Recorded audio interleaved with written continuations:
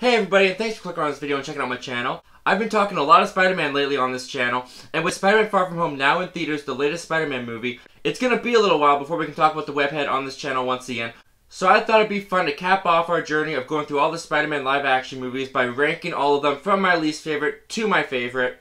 Full disclosure, these will be the live-action Spider-Man films, so I will not be including the fantastic animated film Spider-Man Into the Spider-Verse in this ranking. I just want to focus on the live-action films and where they rank for me from the worst to the best. If you'd like to talk about these movies with me, I welcome you to do so, and I'd love for you to do so. And be sure to rank your favorites from the worst to the best down in the comment section below. And with all that out of the way, let's kick off our Spider-Man rankings with number 7. And at number 7, we have Mark Webb's The Amazing Spider-Man 2. The Amazing Spider-Man 2 had a lot of potential to be a really great Spider-Man movie, but unfortunately the movie gets dragged down with too many subplots, too many characters, too many studio interferences. Andrew Garfield's Peter Parker really feels like he doesn't have the focus that he deserves, and all the plot lines and characters that they put into the movie don't always feel like they work coherently and mesh well together. It's painstakingly obvious that a lot of the stuff in this movie is there to set up a Sinister Six movie that the studio wanted to do, and they wanted to use this movie as their launching pad and as their setup for the movie, and all that interference and setup really bogged this movie down. Really ended up being its demise, and with the Amazing Spider-Man series now being cancelled, there's a lot in this movie that doesn't go anywhere, doesn't have a resolution, and not even some fantastic action sequences, and the fantastic chemistry between Andrew Garfield and Emma Stone can save this movie from not feeling like a gigantic waste of time nowadays. At number 6, we have Sam Raimi's Spider-Man 3. Sam Raimi's Spider-Man 3 really fails to deliver on the fantastic setups that Spider-Man 1 and Spider-Man 2 had going for it. The villain of Harry is completely wasted by giving him amnesia. Sandman feels kind of pointless, or at least not given the focus that he deserves if they're really going to set up this villain as being a major conflict in Peter's life and in this movie. And Venom really does feel shoehorned in. Even though I don't hate Topher Grace as much as a lot of other people do, you could have completely removed the character of Eddie Brock and Venom, or at least just give him a little setup in this movie. This movie really should have focused on Harry as the villain and the conflict between Harry and Peter like the previous movies have been setting up, but instead we get a really annoying performance and irritating Peter Parker by Tobey Maguire. James Franco as Harry Osborn has almost nothing to do in this movie, if he's not being portrayed as a complete goof and a non-threatening villain at all. The best performance in the movie is probably Kirsten Dunst as Mary Jane Watson, but even her and Peter together as a couple that has been building up in the previous movies are an awful couple together. They're not fun to watch. And even though this movie is a completely disappointing sequel to Spider-Man 2, I put it above The Amazing Spider-Man 2 because in the right light, you really can watch this movie as a so bad it's good movie. There's a lot of really ridiculous, terrible stuff in this movie, mostly relating to Emo Peter, which can honestly get so ridiculous that it's a lot of fun to laugh and poke fun at. So I have Spider-Man 3 at number 6. Coming in at number 5, we have Mark Webb's first The Amazing Spider-Man.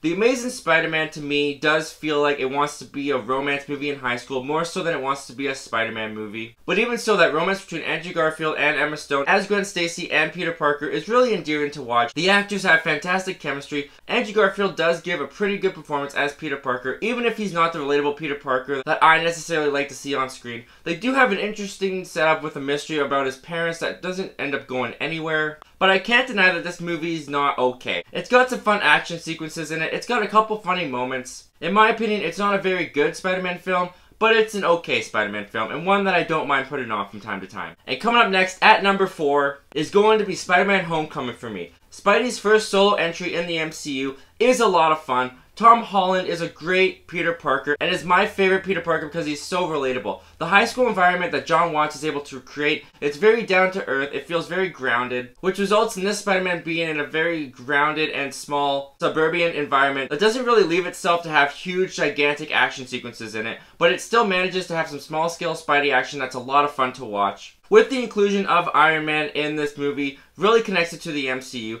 gives Peter a different motivation than we've seen before, and Michael Keaton as the Vulture is a great Spider-Man villain and gives one of the greatest twists in a Spider-Man film that we've seen thus far. However, what ultimately keeps this movie being at number 4 for me and not in the number 3 spot where I have the next movie is the inclusion of Spider-Man having a Iron Man type suit with an AI device in it that he calls Karen. It does feel a little bit too much like Iron Man and not as much as Spider-Man to me. Even though I don't hate the decision, I do prefer Spider-Man without it. And while the small scale action in this is fun, I just feel like the next movie on the list does the Spider-Man action just a little bit better. And that movie is going to be Spider-Man Far From Home. I wasn't sure how I felt about Spider-Man Far From Home, if I liked it more than Homecoming or not with the first time I saw it. I caught it again for the second time last night with a friend, and after watching it again, I do put this movie above Homecoming. While I believe that Spider-Man Homecoming has the tighter script, and the first little bit of Spider-Man Far From Home includes some stuff that doesn't necessarily feel like the movie wants it in there, and feel like a kind of generic high school rom-com, the second half of the movie definitely delivers on the Spider-Man-isms.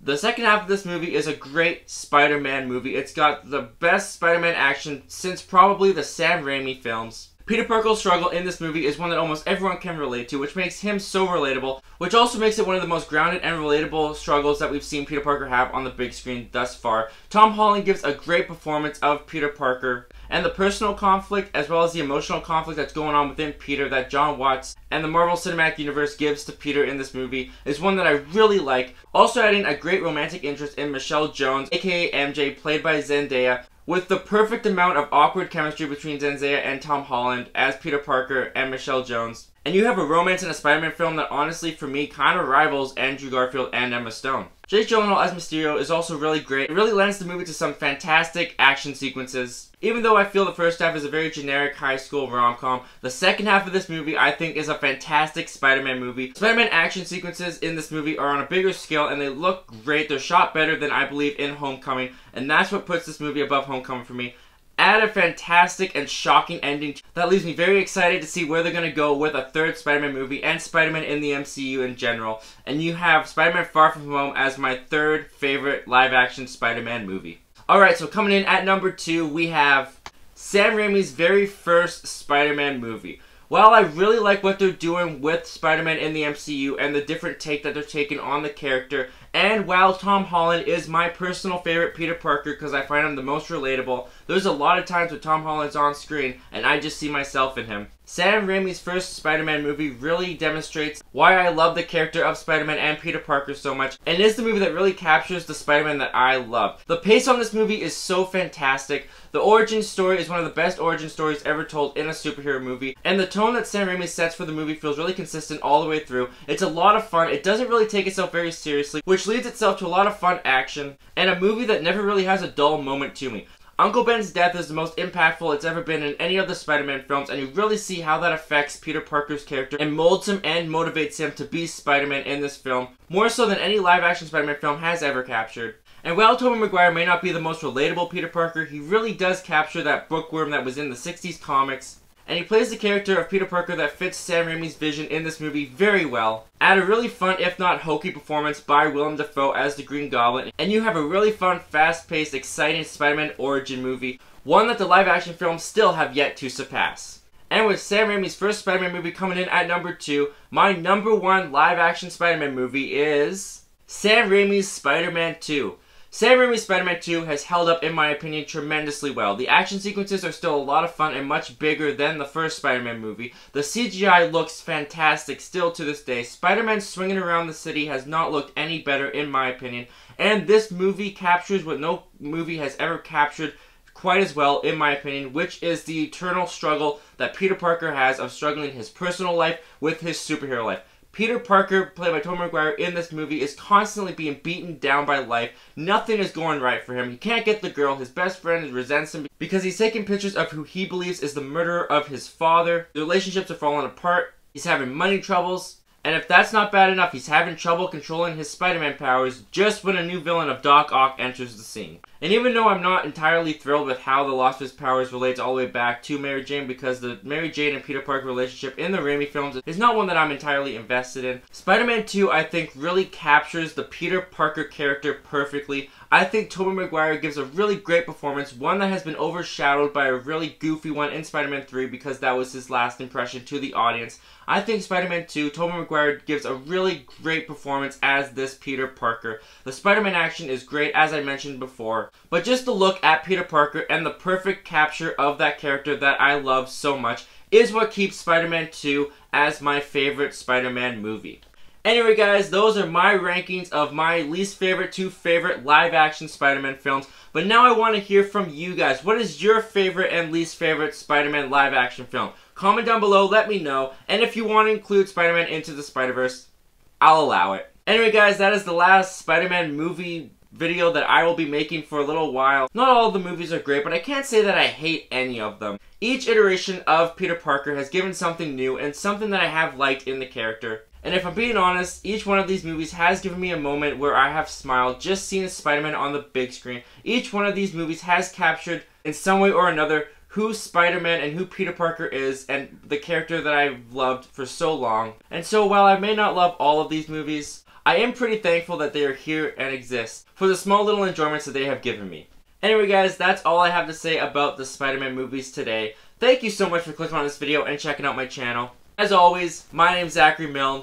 Thank you for talking movies with me, and hope you have yourself a great day.